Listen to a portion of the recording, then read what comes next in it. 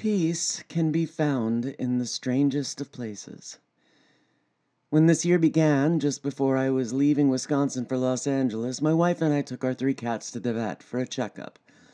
The younger 2 were fine, but our oldest, Roxy, was diagnosed with mid-stage kidney failure.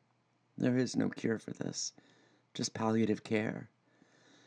With a heavy heart, I still left for Los Angeles because my acting career was taking off and I had a lead role in a film that was going to shoot in April. I had to go.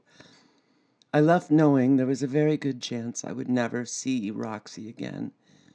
Yes, I cried leaving that morning. And then a global pandemic happened, and here I am back in Wisconsin.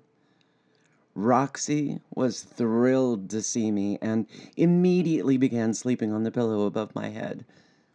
She didn't move around much. She's 17, but she was so happy to be wherever I was. A few months later, she moved downstairs and began living on my desk. And soon after that, it was my chair or my lap. She's in my lap as I speak. I have a chair with pillows set up next to my work chair because she gets annoyed that I get up so much.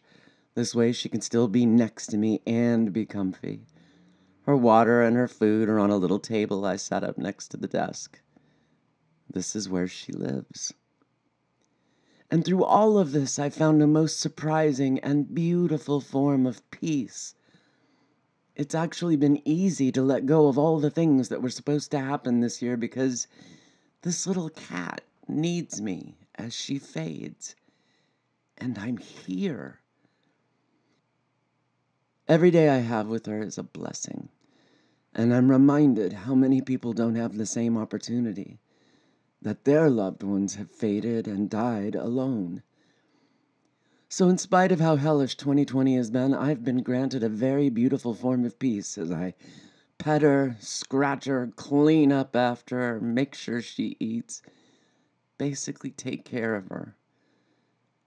And I tell her how much I love her each and every day. I don't know how much longer I'll have with her, but I do know that she's given me a kind of peace I could have never imagined. The peace that is found when you're in service to someone else. And that's not nothing. I hope you can find your sliver of peace in these most trying of times. Say hi, Roxy.